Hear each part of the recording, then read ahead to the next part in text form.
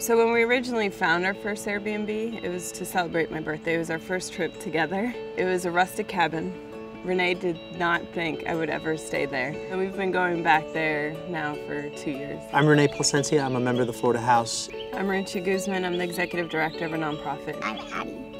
I don't want to be in the middle of everything that's happening in downtown Tallahassee because I'm a part of that all day. It's nice to have a place where I can get away and not feel like I'm still working all day. During committee weeks, the cost of the Airbnb is at times half of what the cost would be here in Tallahassee for a hotel. You want to save money where you can. Whenever I travel, it's a big difference, and that adds up, and that could be the power bill at the nonprofit. Yeah, I would definitely recommend Airbnb to other travelers for either, really for fun.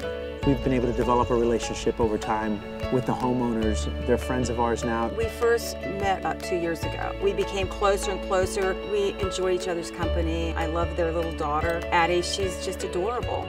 And she reminds you of your Nana. I feel like they'd be best friends.